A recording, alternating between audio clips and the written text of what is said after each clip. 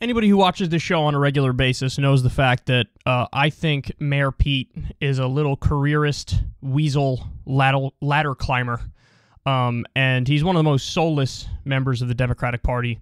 He's a vapid narcissist. I can't say enough negative things about him. Now, having said that, there are some people in the world who are worse than Mayor Pete in different ways. For example, every single host on any of the financial news channels like CNBC. So Mayor Pete goes on CNBC to talk about some of Biden's plans, including his infrastructure plan. And this host thinks he's got Mayor Pete in a gotcha moment, but watch what happens.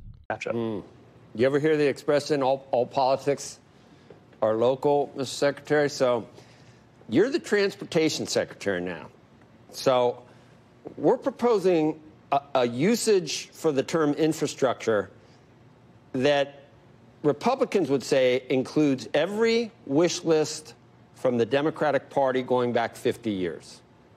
As a transportation secretary, do you now, and be honest with me, do you now just wish that we'd look directly at what your domain is? Roads, bridges, airports, throw in, some internet and Wi-Fi. Let's do $700-800 billion, do it with Republicans, get it done, give me my infrastructure, transportation, and do not try to do everything at once. Tell me that you believe that, but I know you won't. I mean, look, as the org chart goes, I'm the roads and bridges guy, right? The transportation part is the piece that I work on. But when I think about why roads and bridges matter, the fundamental reason they matter is they make it possible for Americans to live lives of their choosing, right? Whether there's a good road to get you where you're going is going to help determine whether you can go to school, whether you can go to work, whether you can see your family. And I think the same thing is also true of the other forms, the broader forms of infrastructure we're talking about. They're all part of the foundation that make it possible for us to live well. Now, I don't want to get bogged down in a semantic or philosophical argument over what to call something if it's a good policy, right? I mean, you're describing these as democratic items, but these are things the American people want. No, Mr. Secretary, you might as well just tell me, you need those roads to drive to free college and free child care, and therefore I want to build them so that, come on.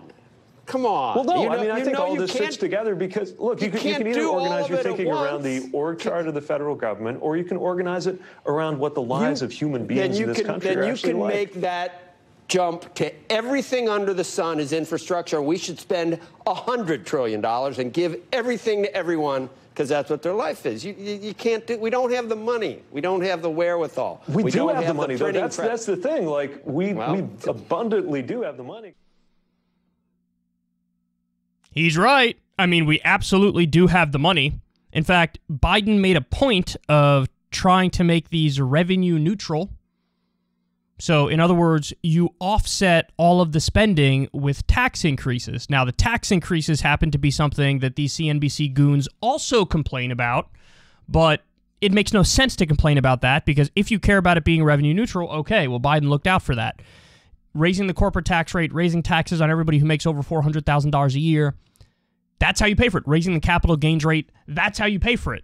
So they want to have their cake and eat it too and criticize the plans, but then also criticize the tax increases. You can't criticize the spending, but then turn around and criticize the pay for the spending. That makes no sense. But it's CNBC, and they don't have to make sense.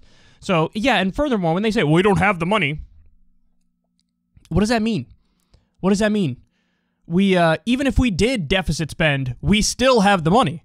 You have the money if you deficit spend. You have the money if you offset it with revenue increases through tax increases. We have the money. It's just this lazy thing that they fall back on when they don't agree with the policy. And so CNBC idiots don't agree with free childcare and free college. And they're just like, we don't have the money. Have they ever said we don't have the money when it comes to Wall Street bailouts? No. In fact, they supported the Wall Street bailouts. They've never said we don't have the money when it comes to endless wars or giving Israel nearly $4 billion every single year for them to murder Palestinian babies. Never said it. They never said it because they agree with those policies. So this is a rare instance where Mayor Pete is correct. And I like how Joe's argument is effectively, come on. Joe Kiernan, the CNBC host, when Mayor Pete makes his point, he's like, look, you might as well say we need roads and bridges to get to the free childcare in college. I mean, come on. Come on is not a point. Come on is not an argument. Come on is what you say when you're sitting around people who already agree with you and you don't have to make an argument. Well, guess what? We don't agree with you. In fact, we think you're kind of dumb. So, now let's get to the bigger issue here is this. Why did Democrats include in the original proposal things that are arguably not infrastructure in the infrastructure bill? The answer is very simple. You only get like 2 or 3 cracks at reconciliation, which is the process where 51 votes is all you need to pass legislation in the Senate. Regular order, you need 60 or more votes, which is not happening. It's not possible. So since you only get 2 or 3 cracks at reconciliation, you have to get through all of your stuff through reconciliation in only 2 or 3 cracks. That's why you have these bills that have so many things in it. Because I'd like to have a system where we vote one by one on all these things. That would be great. But we don't have that system because we have the filibuster, which makes it impossible to pass anything through regular order. So you're left with no choice but to jam a bunch of shit into the few packages that you're going to try to pass. And so that's why you have free college and, free childcare and things that are arguably not infrastructure in the infrastructure deal. That's why you have packaging together of a variety of issues all in one, because they have no choice but to do that if they actually want to try to get their agenda passed.